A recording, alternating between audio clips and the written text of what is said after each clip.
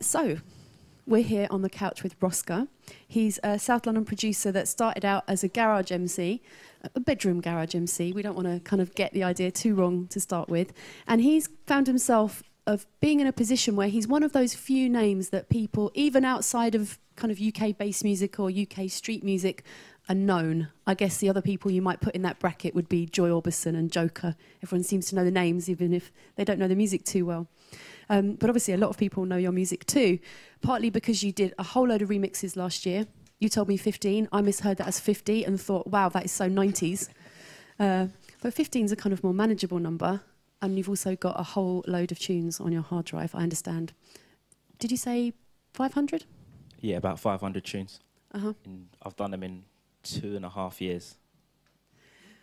And I had a full-time job. Which incidentally has just become history, because you've recently made that transition from working full-time to do music full-time.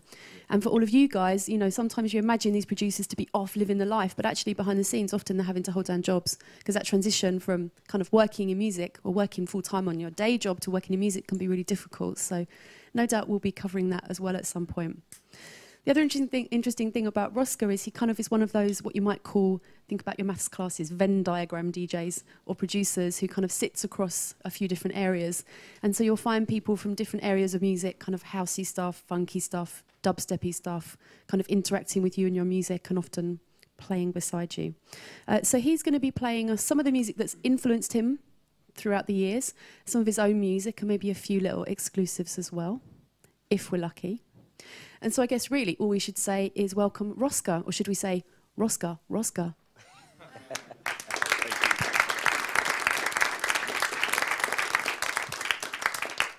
Sorry, I couldn't resist that. I guess some people might not know about that culture of specials and actually kind of putting your name on records. So, you know, the Roska thing is something that you find on some of your records, or certainly when you're playing on the radio or in clubs. For the uninitiated, what is that all about? It was just a trademark. I used it on my second EP that I released in August '08, and it was just a thing where I put it on one of the tracks just to distinguish that it's mine, and I just kept using it and using it and using it. So yeah, that's where it came from. But it does tap into a kind of venerable tradition of people doing specials, which would be kind of reversioning songs with the DJ's name in it. Yeah. I mean, and, you know, lots of other, Marcus Nasty does that a lot. Other people do it too. So it's not just a kind of random thing to do, is it? It's part of a kind of a heritage. Yeah, I mean, I think it all spanned down from like sort of dance or having dub plates and stuff, and then it's just kind of just taking that whole sort of movement, and I don't know, I just kind of implemented it, and I think a few others have done it, and it's kind of taken up the whole of like whole funky sort of thing. Everybody's doing it, Crazy Cousins, you know, so yeah. Now, I suppose if we were to file you in a record shop, you would assume that you would fall in the kind of funky file, although that would, you know, possibly if we were filing human beings in record shops, it might put a bit of pressure on the walls. And I thought it might be interesting to give these guys a bit of a sense about what funky is like from your point of view. Now, if you're coming from the outside, you might have some assumptions or preconceptions about funky house and what it sounds like. Perhaps you think it's just the soca sound, or just the this sound, or just a kind of whatever it is you think it sounds like. But obviously we have an expert here on the couch, so really we should ask you, what is the spectrum of funky music? Funky is it's a cross between a few genres. It's like it takes garage, takes grime, takes electro, it takes tribal, takes, did I say soca? And it kind of just puts it into one basket. I mean, you hear like even on some of my tracks, or even a few others like Crazy Cousins or, you know, Invasion Records, those guys, you hear like you hear the congos in there, you hear like the skippy beats in there. You know, it's more about the drums as well, and you know, a little bit of bass as well in there. So it takes everything from everywhere, you know, dancehall as well. So, and it just kind of puts it into one basket. And some, you know, some producers will take some parts of it more than other parts, if you know what I mean, in terms of taking another genre from another genre to make it. So funky is a bit of everything put into one. So if we're thinking about a kind of spectrum, you know, you've kind of got your more soakery people, your more grimy people, your more housey people. Who are we kind of talking about, and what do they sound like? In terms of like the producer, you mean? Yeah, yeah. So I guess if we're considering this sort of the next 10 minutes a little bit of a masterclass in funky from the master himself, yeah. Then if you're trying to explain to people, like all these people here who are interested in music, but you're trying to explain what it's really like and kind of what's there within the kind of genre, who would you talk about, and what does their music sound like? I'll talk about Crazy Cousins first of all, because they've been doing it quite a lot, and they grew quite big quite rapidly as well. And I mean, they'll take their side from more sort of the soulful element, more vocal as well, where they've got a lot of singing on their tunes, and it's sort of more it's simple, and it's kind of directed more at sort of, you know, a female audience as well, you know, in terms of the lyrics as well of their songs. So that's where Crazy Cousins come from. If you was to say like myself, more of my tunes, they're sort of more instrumental based, where they're stripped down. It's more about the bass, the drums, the snares, and it's more darker. So it'll come from sort of like your dubstep, your garage, your darker garage sort of element. So you've got Crazy Cousins kind of on the party Saturday night side. Yeah. You've got you, kind of who would represent the kind of like grimier, darker sound? The grimier, darker sound. You've got Little Silver. He's got sort of that grimier edge to his tunes. Also, who else? Even Scratcher as well. Scratcher's got a more darker end. I mean, he comes from a grime background anyway, so his tunes will, do you know what I mean? They'll always show that side as well. Mm-hmm. Who else? Genius as well. Genius sort of I'll say he's in between, where he's got that sort of grimier edge, plus he's got the soulful edge. So he's kind of got that whole, kind of got it in one, if you know what I mean. So, yeah, they're sort of the main ones, I'd say. Excellent. So now we have, hopefully for those of you who are not already in the funky world or the funkyverse, have a little bit of a sense of things, or perhaps even just some names to go and check out afterwards if you're interested. And I guess all of this thing about the Academy is open your mind to stuff that you don't already know about, and perhaps delving in deeper than you would normally. I guess right now is a good time to hear what we're talking about. I know you've selected some music for us, but can you play us a U-tune, a Roska tune, so we start hearing what you're about as well as just hearing us talking about it? I'll play my first track that I released out in February '08. It's called Feline. I released it on vinyl and I released it on MP3 as well. So some of you might have heard it. So and it had a pretty big impact, this record, didn't it? I was making grime and garage before. I was making funky and sort of house, and it just, I don't know. I kind of kept those in the background and carried on sort of experimenting, and that's what I came up with this. And yeah, it's sort of taking elements from what I'm used to hearing and making, and then just kind of interpreting on what I made here. So with Broken Beat, were you involved in that as a fan? Were you going to the clubs or buying the records? No, I was just listening to it here and there, because like a lot of the DJs that were into like the house that are like DJing to funky and making funky, they were playing like the Broken Beat stuff because they wanted, like, you know, like Bugs in the Attic and even Nathan Haynes as well, those sort of producers, so they can sort of get it, you know, get that balance what they wanted. And I think that's where the balance came in sort of '08 and '09 as well, where it became sort of that element came into it more and more, and a lot more UK producers got onto making what we call funky. So for you, what was it about Broken Beat that attracted you?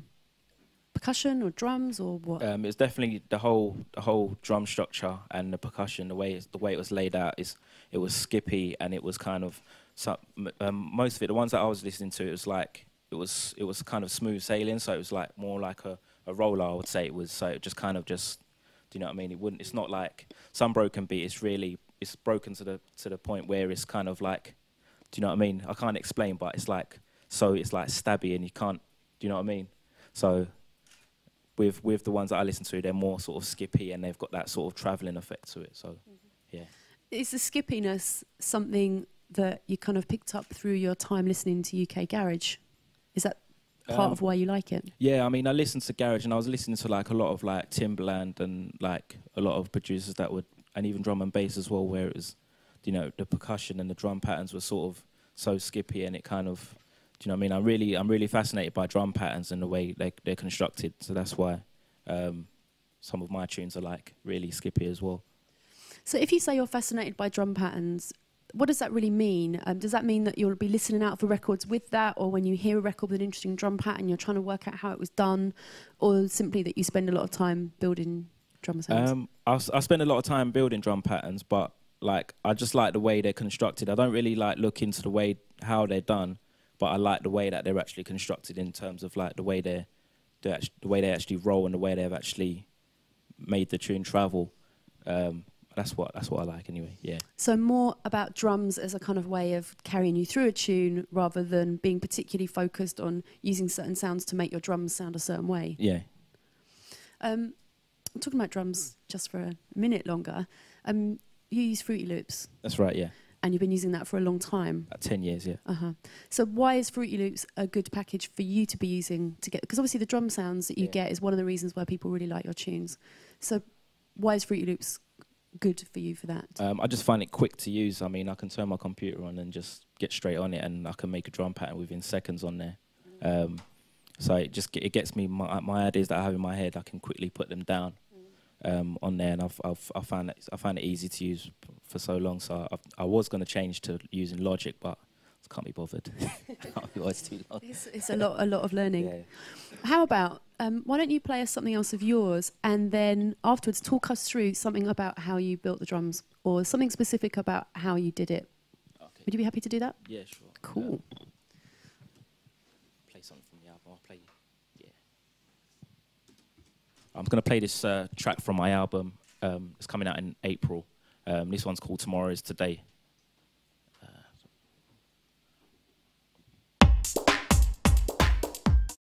Now you play at quite a broad spectrum of venues, don't you? When I was looking the other day at your MySpace, I noticed that you're playing at, where was it? So you're playing at Dirty Canvas with Scratcher. Yeah. You've got something coming up at Chock-a-Block, which I'm going to ask you about, because that's an interesting event in its own right. And then you're playing at a club called Sexy Plastic at a night called La Cheetah. I'm not sure about that one yet. I just put it on the MySpace, but yeah, I kind of just. I mean, no disrespect to Sexy Plastic. It might be the like baddest club on the earth, but the point is that they all sound like quite different venues with quite different crowds. Yeah, I mean, I can definitely talk about the first two. I think the first two are quite similar a little bit because, well, Dirty Canvas, the actual Dirty Canvas night, it was more orientated for like grime and garage, whereas now they're kind of moving over to the spectrum of like funky and kind of widening horizons. Dubstep as well has been heavily involved in that as well. And Chock-a-Block. Yeah, what is Chock-a-Block? I have no idea 100%, but I know it's like it's mainly grime. I mean, I think I'm the only funky DJ on the lineup. I'm doing like a half-an-hour slot on there, but it's like, yeah, that's mainly grime. But obviously, a lot of the grime sort of DJs and stuff, or the nights, they do like a bit of the funky as well. So, see, I thought you were going to give us some grimy insights about the kind of like the rough and tumble at Chock-a-Block, but no, you're just going to have to find out for yourselves. Sorry. So, where did we... See, I was expecting you to talk about that for a bit longer, and my mind has not yet moved on to what we're going to talk about next. I know what it was. So, we've talked about a few places you play, but there's also a whole load of clubs which are, you know, sort of under the umbrella of funky. Yeah. And again, I guess as part of this, making sure that we're reaching out to all of you guys who are not London born and bred, tell us about the difference between, say, a Coolie G funky night or something at Plastic People, or something you might find at the kind of slightly grittier end of the scale. Cool. I found there's like 2 or 3 different types of funky events where you've got like an R&B / funky event where you've got one room where it's playing hip hop and R&B, and then you've got another room which will have funky in there and garage as well, mate. And you'll find at those events you'll hear like tracks like Head, Shoulders, Knees and Toes, like your nursery rhyme sort of stuff, and sort of more the grimy element as well, and garage stuff, and more for the girls as well. Actually, not even grimy, but more for the girls, I'd say. So is this like Sunglasses and Ed Hardy? Yeah. yeah, striker pose sort of raves.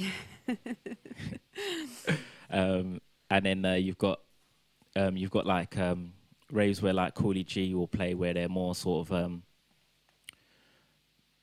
how can I put it? It's like even where I play as well. It's like dubstep based producers and DJs that like funky, like the darker end of funky. So that's where you'll get. That's where I would play, and it's more jeans, trainers, and sort of dress how you woke up this morning sort of thing. Whereas you wouldn't have to sort of throw an aftershave and do you know what I mean, to look good and impress.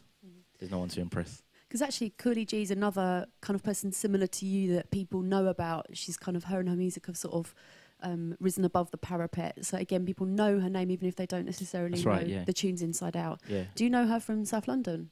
Yeah, I mean, I only started knowing her from like sort of, I think it was like a year ago through like funky. I mean, she was making like funky, but what it was is it wasn't really fitting into the sort of typical sound of funky. Even my stuff as well, it doesn't 100% fit into what everybody would play in funky. So that's why it kind of crosses over to garage, dubstep, and a few others. So it kind of, where we didn't fit in there, we've kind of spread over to a few other genres where you've got like Code 9 playing our tracks, and who else as well? Just a few other people across the border as well.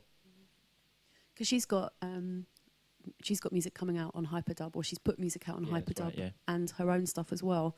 What else? What do you like about what she does?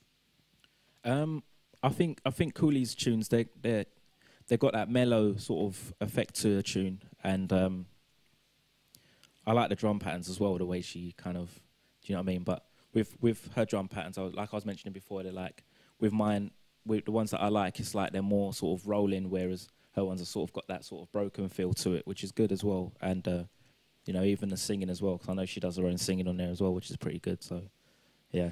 That's something I wanted to ask you.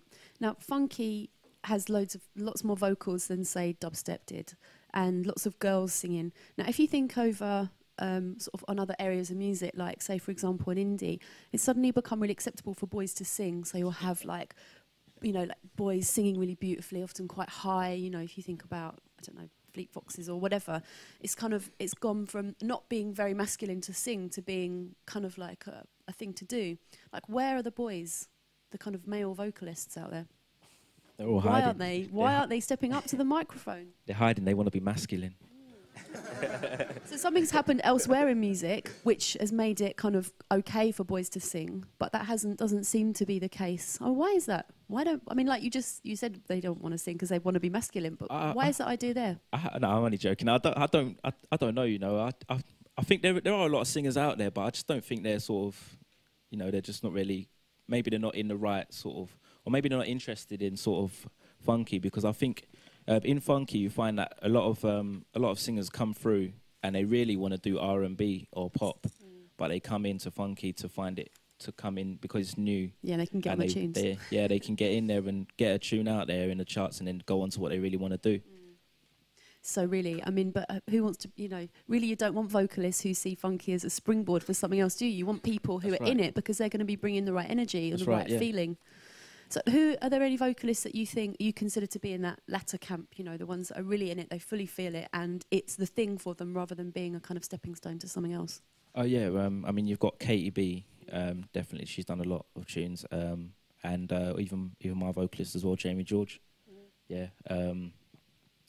Who else as well? I think you've got like, there's another singer, AL. And I think there's another one, a Catriel as well. And so they're the few that I would say they're probably sticking around, but they do a few other things as well, I think, as well, like R&B. So,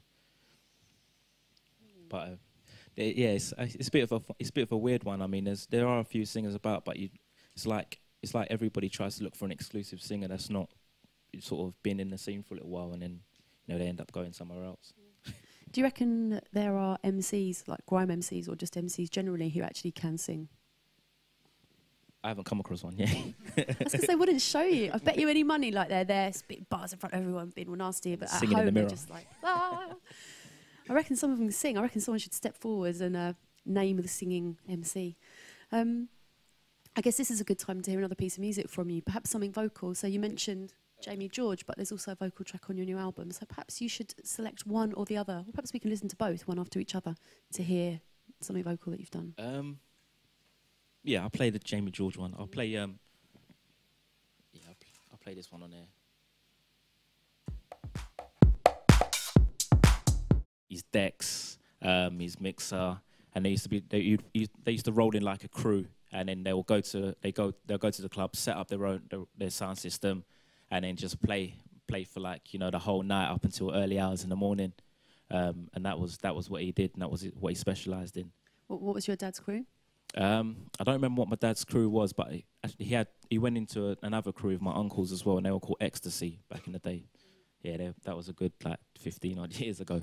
So this is kind of 70s sort of reggae business. Yeah, the time when people like Shaka and Saxon were sort of ruling the roost. Yeah, Saxon. Yeah, yeah. So did they kind of clash any of those guys, or were they in a slightly different area? I think they were in a slightly different area. I didn't really like delve into it too much, but I was just always around when my dad was testing the music, you know, when I was really, really young, even my uncles as well. And I think I spent more time with my uncles when they were around, even wiring up speakers, all soldering irons and stuff like that. So I remember all those things when I was really, really young. So did your dad used to take you, you know, like, I was talking to someone the other day about, they were talking about reggae dances and how when they couldn't get to sleep and their dad used to play reggae dances, the dad used to take them down to the dance, and then when they were kind of sleepy, take them home and put them to bed. So did you ever get taken to dances or to kind of cutting houses or anything like that? I didn't get taken to anything. You were in bed. I was grounded now. Yeah, I mean, I didn't really like keep in touch with my dad after a little while. It was just like, you know, that's like my vague memories were just him testing records and just seeing the big speakers around. After that, I kind of spent more time with my uncle in his studio, and just working out how to, you know, make music, and like just I've been there when it's getting set up during the day, and then, you know, I mean, when nighttime comes, you just sit you're in bed. So elsewhere. Yeah. So did being around that give you kind of technical inspiration as well? I mean, you just talked about sort of, you know, the sort of resoldering of everything and sort of on the day and the kind of ad hoc modifications of the equipment as you go through. I mean, they had big speakers. I mean, now I'll just go down to Digital Village and go and buy a set of speakers. It saves me the time. But no, it just kind of gave me that insight of, you know, where they came from, their background, and, you know, what they had to do, because, you know, it wasn't about you know, money wasn't exactly the greatest, you know, thing to have at that time. It was just about, you know what I mean, trying to make do with what they had. And you know, if they could find, you know, an old piece of chipboard and just kind of square it out and make a speaker out of it, you know, that's what they would do. I mean, you know, time marches on, obviously. Oh God, Marshall Jefferson lyric, nothing stays the same. Things do change, and obviously it's not just about looking at the past and thinking it was perfect and now it's rubbish or whatever. But do you think there's something about being involved in music where you have to make everything and you have to make do with what you've got, which somehow has some qualities that you don't get when you can just go down to Digital Village and buy something? I think it does. I think it gives it that more enjoyment because they're, you know, and obviously it's saving money as well. But yeah, I think it gives it that more enjoyment of, you know what I mean, they have to go and source the actual material to go and make what they need, you know, make the speakers that they need for the night. So I think that's what they got out of it as well, and they enjoyed the music as well. Have you come across anyone in the kind of modern environment who's doing something similar in terms of making their own stuff, or I suppose people do modify equipment, but is there anyone that you can think of that kind of has that element in what they're doing? I think times have kind of gone a bit far now, whereas, you know, it's so easy to just obtain something, and I think prices have gone down as well. And, you know, I was speaking to Zinc about it before, and he was saying, it was so difficult then. You know, you either had to have your own studio, or you had to hire a studio, whereas now you can have a studio in your own home. So I think times have just advanced so much that it's easy to obtain those pieces of equipment without having to build it yourself, and yeah, just save a lot more money. I mean, you mentioned just a minute ago this idea of you kind of hanging out the window with your aerial, trying to get some reception. What was it you were trying to get reception for? Rinse FM. Of which now you are part of the esteemed team Rinse. Yeah. And what were you listening to on Rinse back in the day? me and my brother used to listen to a lot of like Pay As You Go back in the day. A lot of like Wiley as well and radio in the evenings. Because we lived in, I lived in Thamesmead, which is like just past Greenwich near the Dome. And the reception was kind of a bit thin there, so we just used to have a load of hangers and just hang out. But yeah, that's what we used to listen to, and like there weren't really much happening on our round in sort of the southeast of London. It was mainly in East London where grime was. Obviously, we had like So Solid, which is in southwest, but even the reception there was quite terrible to get listen to the stuff we wanted to listen to. And sort of TV didn't really have like stuff like One Extra when I wanted to listen to it, and Choice FM wasn't playing the stuff that I wanted to hear. So we had to go to pirate radios to listen to what we wanted to hear. So have you got something with you that will illuminate to us what you wanted to hear? Yeah, sure.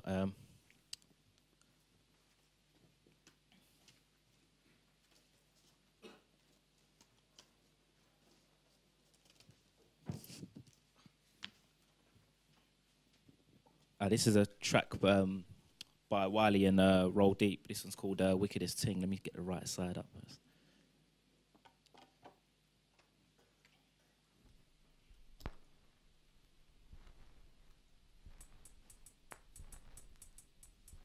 Played the wrong side. No, we just covered for you. It's all right, don't worry about it. You didn't have to tell them.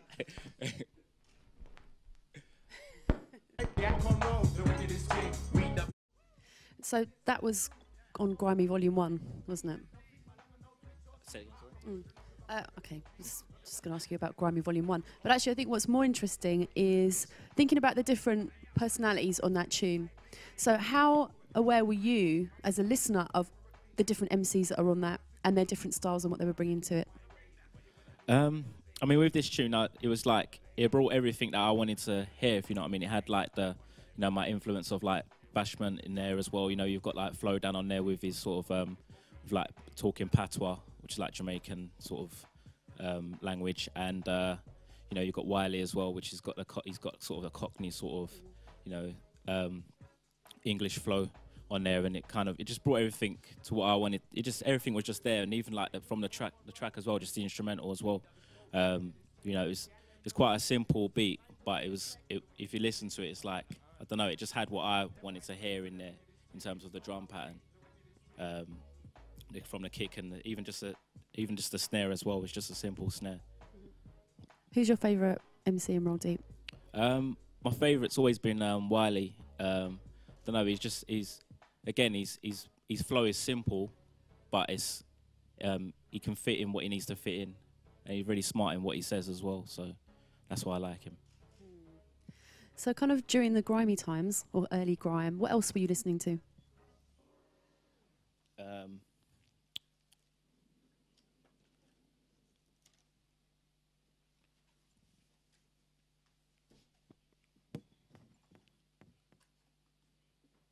I was listening to LB as well, LB and Jada Flex as well. I got this tune called, this one's called The Club.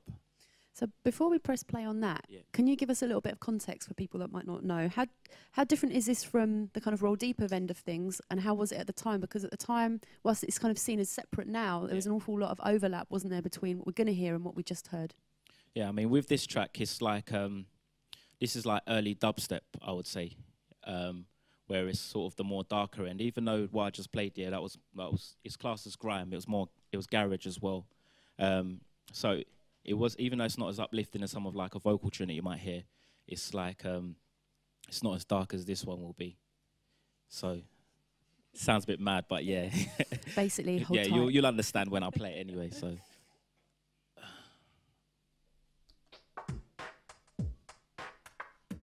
People had to pay to go on pirate radio. The fact that you were contributing to the upkeep of it had some impact on the way people connected with what they were doing.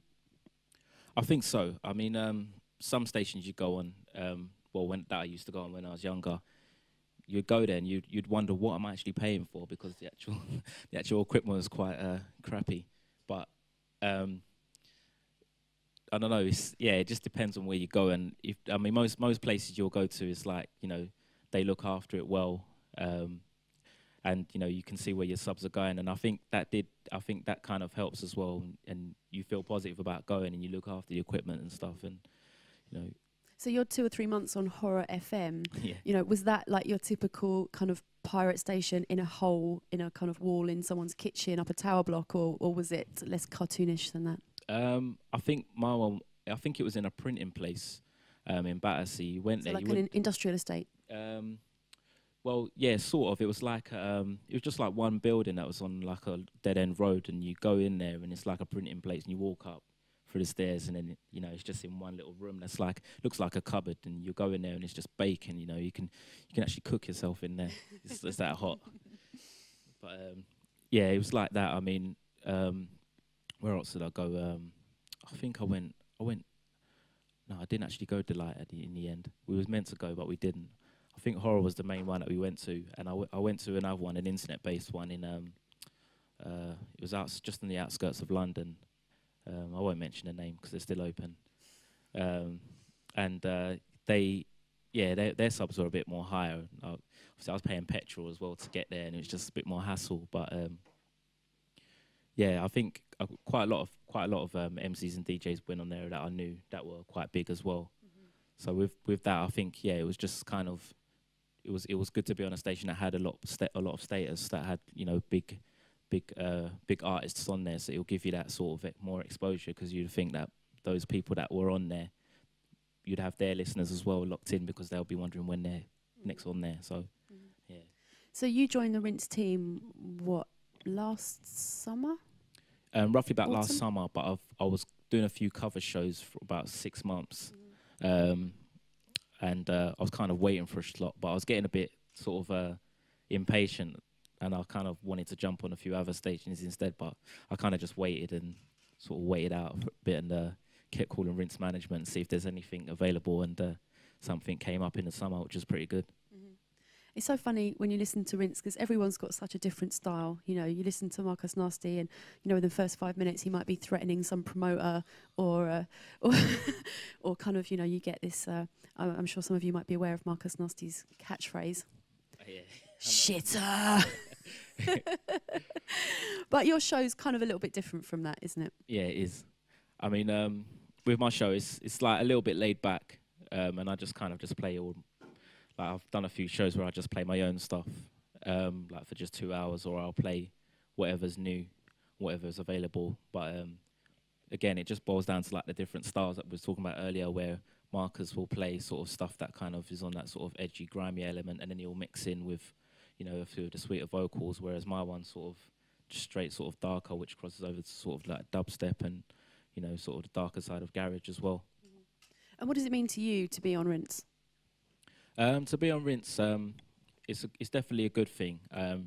Representing a new sound, I think that's what it means to me to be on Rinse. Because at the moment, funky's still new. The sound that I play is still new as well, and it's like Rinse is all about having new artists and new genres of music and everything new and different styles. So I just represent that, really. And that's what Rinse represents, so that's what it means. So I guess, you know, Rinse are going for their license at the moment, aren't they? That's right, yeah. And there's a big petition on the website, and, you know, there's a lot of momentum towards them, you know, becoming, sort of making that transition from online to legal. How would you feel about playing on legal Rinse? On, I don't know what you would call it, on licensed Rinse, shall we call it? Rinse. Let's call it licensed Rinse. I'll be pretty happy. I mean, as far as we know, nothing's going to change. It's all going to be the same. The only thing that's going to be changed is that we're legal. So as far as that, I mean, I'll still be happy, and I'll just, you know, keep representing Rinse everywhere I go.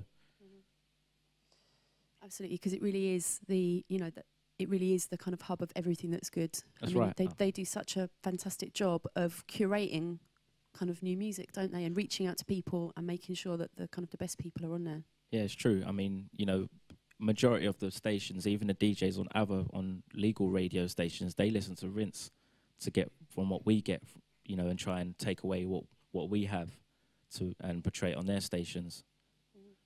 I mean, Genius once explained one of the things he does with Rinse on a regular basis is destroy and rebuild, where he'll just you know, get the station to this sort of point where it's totally amazing and perfect, and then decide that he wants to move on to something new. So he'll just dash everything and then rebuild it from scratch. And that's kind of what he did around, I guess, 2006 or 2007 maybe, when it was kind of predominantly dubstep, and then that shift happened again. And that's a pretty radical way of operating. You know, you make something brilliant, and then but you're constantly always looking to make it different. I don't really know what the question is associated with that statement, but I suppose, you know, do you find that being on Rinse forces you to make sure that you're on top of your game and that you're always looking for different ways of doing things? Not at the moment. I'll just say that I'm just keeping it as original as possible, and just staying with my style. Because at the moment, because like I said, it's still pretty new. So, I mean, it's still got legs on it for the time being. But we'll just see what happens. I mean, with music, it always evolves, and you know, hopefully, I'm a part of it when it evolves and changes into something else. But till then, we'll see what happens. Now, another thing that you've done a lot of is remixes. Yeah. Not 50, but 15. And a lot of those remixes made, you know, quite a lot of impact in the outside world. Can we have a listen to one of your remixes? I know that you perhaps the Fortet one? Yeah. Or something else. It's up to you. Yeah, we can do. You are the music maker. I done this one for Fortet in October, November, I think it was. It's called Love Cry. We released it in December with Joy Orbison's mix as well.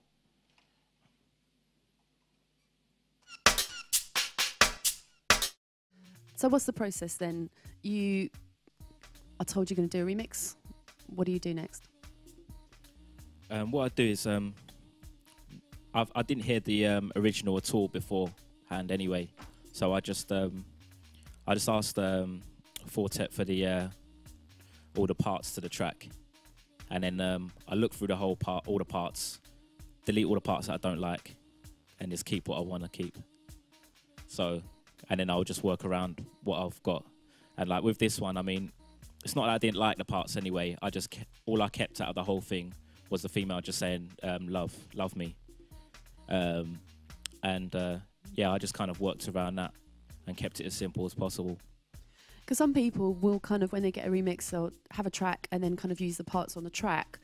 But are you saying that on this one, your approach was to keep the parts of the track and then build a new piece around it? Yeah, I mean, sometimes it depends how I feel, to be honest. Again, it's like, you know, I keep it as a hobby, and I just try and enjoy as much as possible and just work around it. And if I want to make a complete new track out of it, then I'll do that. Otherwise, there's some tracks, like I've done a remix for Zed Bias, Neighbourhood, and I took the original parts of the track, and I used it, because the original was such a great tune, I took those parts and emphasised on it more rather than starting a new one, because it wouldn't make sense.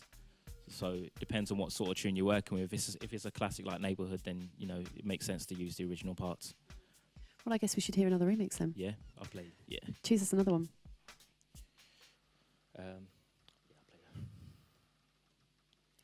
This is the one that I've done for a label called Night Slugs. It's called Square One. It's by the original is by a guy called Mosca. Mosca.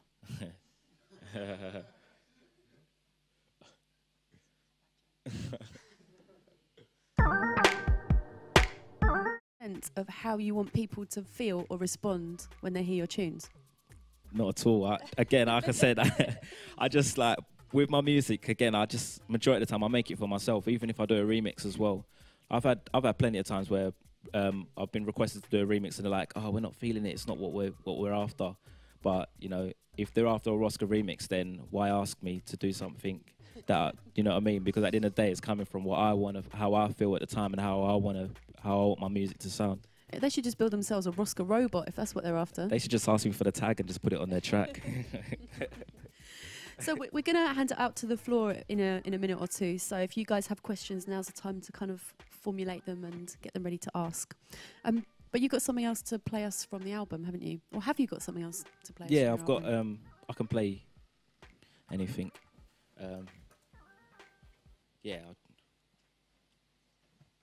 There's 11 tracks on this album. Give me a number from like 1 to 11, someone, and I'll play it. Although not whatever we were before. 1, yeah. I played one already, sorry. 7, yeah? All right, cool.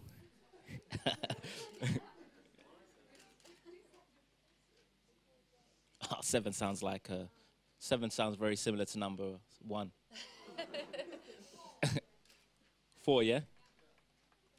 All right, cool. That'll do. Oh, yeah. What was that? That one was called Squawk. Mm-hmm. Yeah.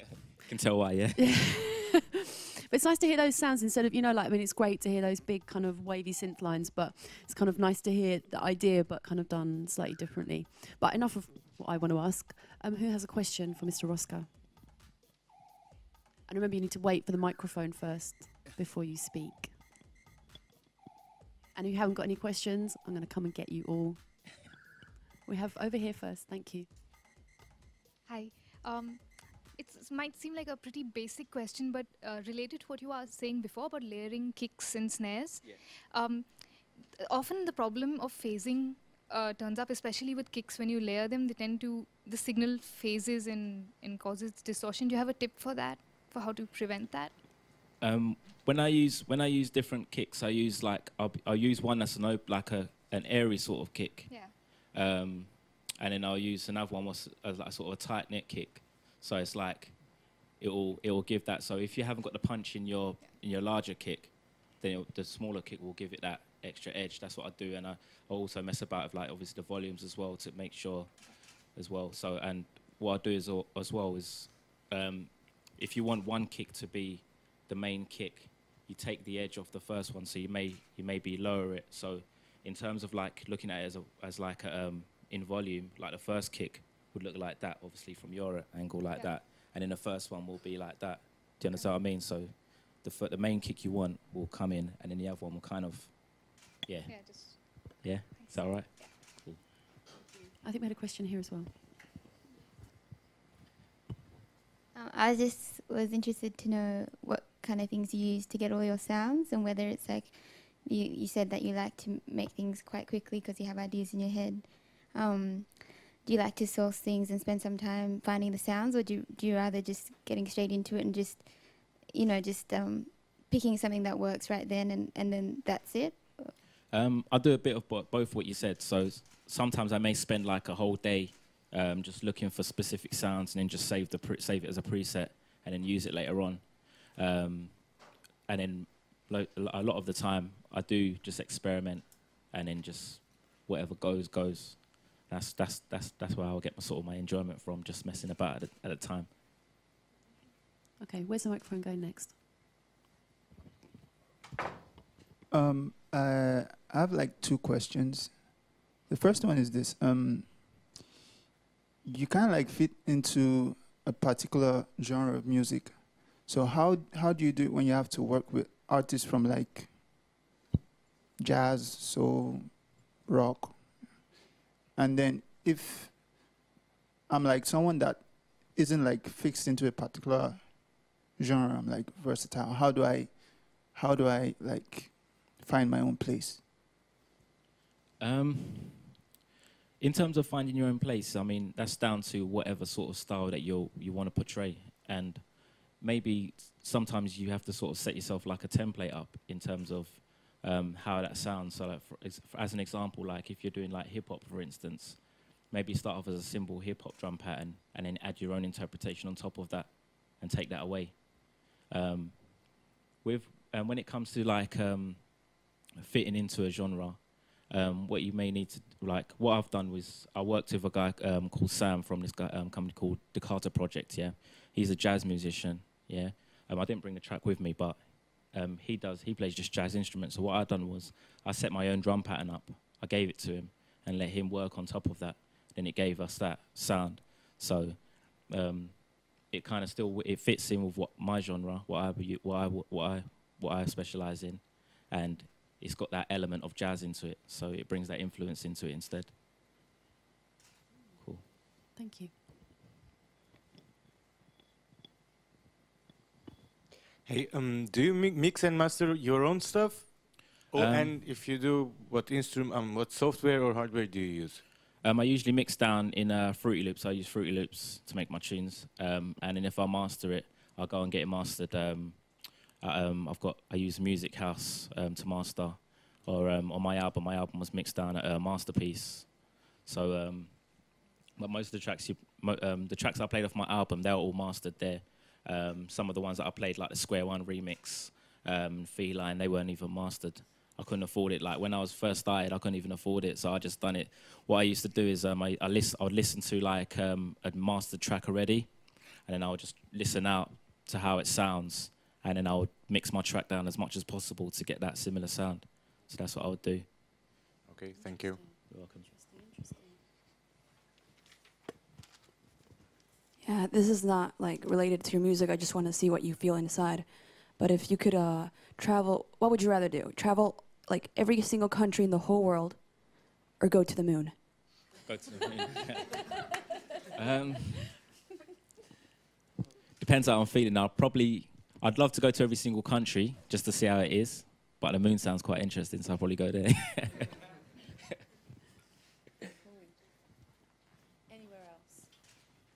Okay, I guess you're all feeling shy today. So you can definitely come and ask Roska some questions yourself if you want to. And all that leaves us to do is to say, Roska, thank you very much. Thank you. Thanks.